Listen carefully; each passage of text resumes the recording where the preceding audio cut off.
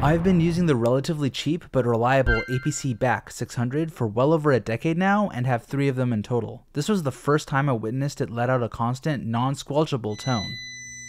Any other kind of beeps from this device can be silenced through a tap or two of the power button, but because this time the battery had died, the tone sounded as long as the device was plugged into the wall outlet. I just plugged back in my Mac Mini and plugged in the UPS to the wall. It had run out of battery. I had powered it on and it turned on with a blinking light. Wanting to maintain my sanity, I unplugged the device until I had received the replacement battery. But unbeknownst to me, at around the same time, Harvey bought a pack of UPS replacement batteries and he offered to give me one for this unit. That looks smaller. Uh-oh. Oh, it might be.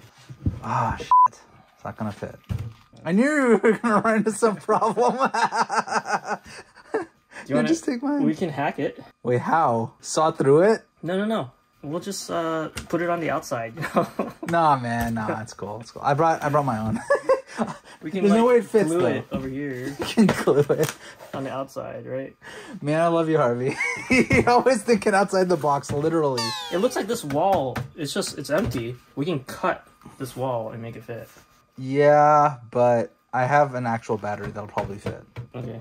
Well, it's not a free battery. No, I know. I appreciate it, but it's all good. I can afford the 35 bucks or whatever. Now, you guys may be thinking that this Harvey guy is crazy or at least some kind of troll. But I kid you not, my video editor actually did this sort of thing to his UPS when its battery failed. He went above and beyond though and hooked it up to an e-bike battery. So instead of powering his PC for a couple hours, it can now last up to 8.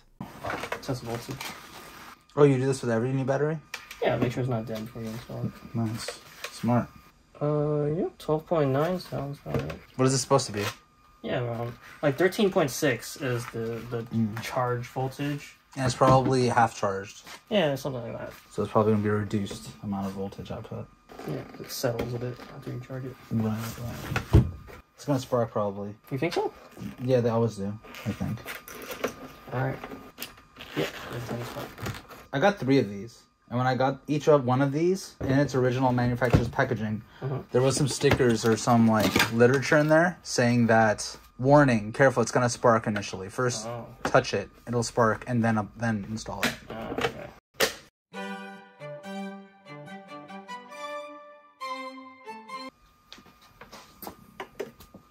If it doesn't beep. Supposed to do anything? Oh. And there's nowhere to reset it or anything because it's just a blinking light. So doesn't tell you anything, like. Can you plug in something else? Yeah. This is battery insert, yeah. Okay, there we go. Looks like it's charging. Sweet, battery's good. All right, let's call it a day.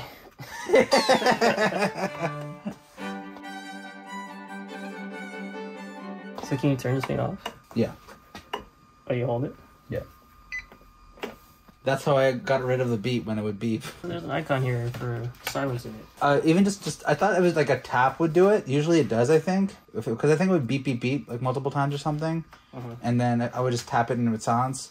But now, with this one, whenever you turn it on, it would just beep when you have this one installed. So do you actually want to try multimetering this to see why it's beeping with that? Because it's like not emitting anything? It's not going to tell us much. Like the multimeter will probably say that it's fully charged, but the capacity is probably super dead. And then how can the UPC tell? Stupid! Probably does a power on self-test. Yeah, so this one it says like 13.15 volts. It's actually higher charge than this one, which makes sense because this one's been charging all the time. But yeah, so you know when you turn it on and then like it's flashing the first few seconds, that's because it's doing a self-test.